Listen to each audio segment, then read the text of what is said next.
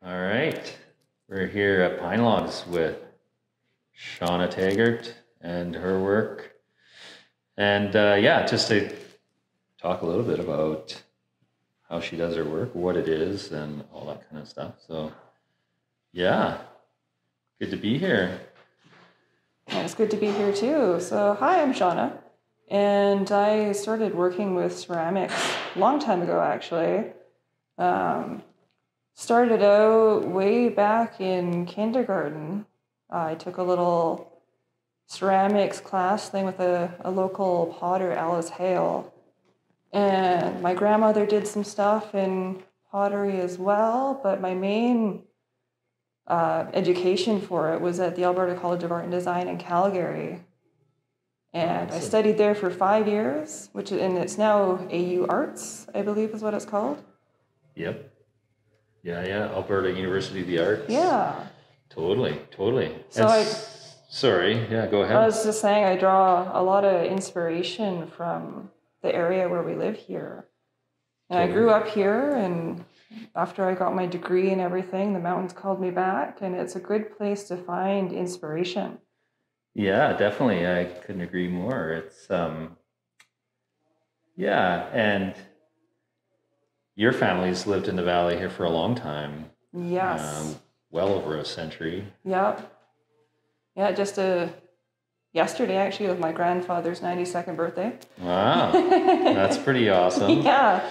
Yeah, he's still in the old family house in the valley here. Yeah.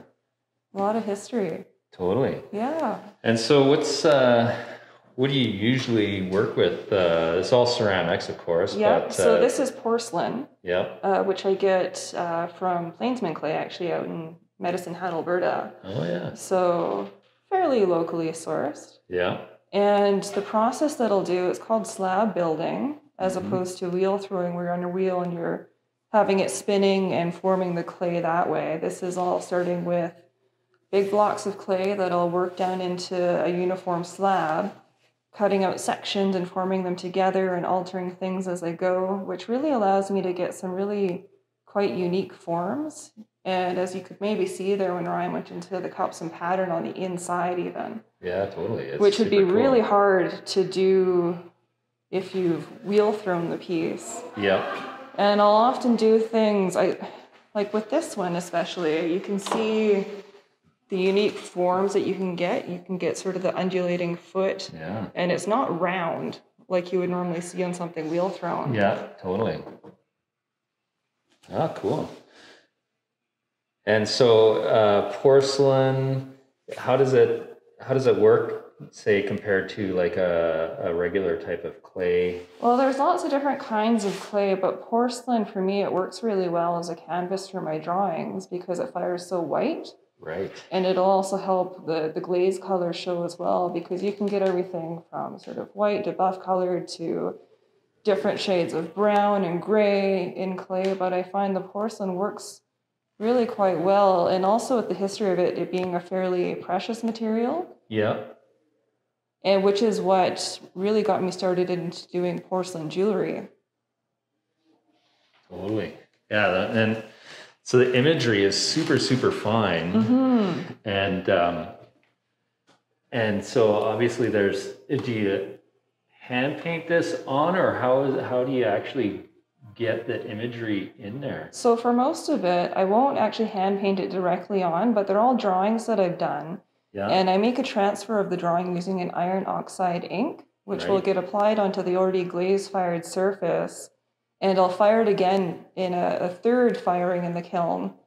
So it's quite a long process with a lot of steps, but the iron oxide will melt into the glaze, so my drawing will be on there permanently. Yeah. And it's a process, it's a technique that really allows me to get that fine detail, and without having a lot of extra time put into an individual piece to get that detail directly on it. Right. Because I might spend like 5 or 10 hours drawing one animal. Yeah. So the transfer technique is a way to sort of make it more efficient, and also to get the super small detail in there. Yeah, totally. Because the detail is pretty amazing. Like, yeah, just like the closer you look, the more you find, essentially, which is pretty cool. And in that aspect, closer you look, the more you find. I like sort of having hidden things as well. Yes. So like you found the pattern on the inside of the cups, but I'll often put different things on the bottoms. Let's see, I think this one here has got a rabbit and some crocus flowers on there. And I'll often try to relate what's on the bottom to the imagery that I've used on the outside of the cups. Like I've got a couple antlers there that go with the deer. Yeah. And it's kind of nice too, because if you're drinking a cup, if you're sitting across from someone, you lift it up. Yeah. It's something for the person you're conversing with to see as well. A nice little surprise. Super cool. Yeah, a lot of thought goes into each piece, you know, like along with and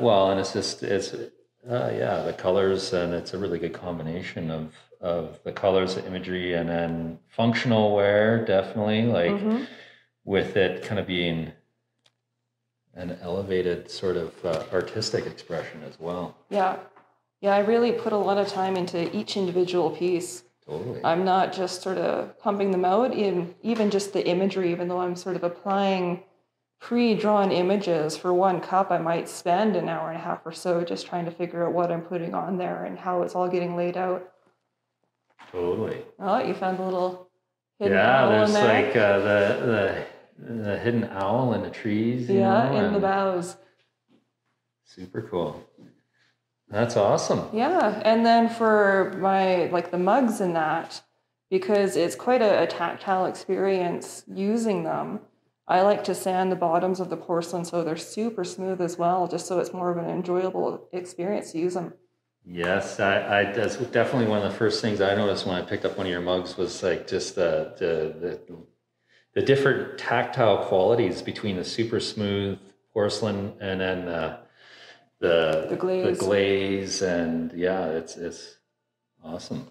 Pretty cool experience of using them. But well, that's good. It's good to get a little bit of more insight into what goes into making these pieces. Yeah. And right now we're down at Pynelogs Cultural Centre here in Invermere and checking things out. We have the Mountain Moment show up, and of course this is Shawna's display. And hope you enjoyed learning a little bit more about Shawna's work.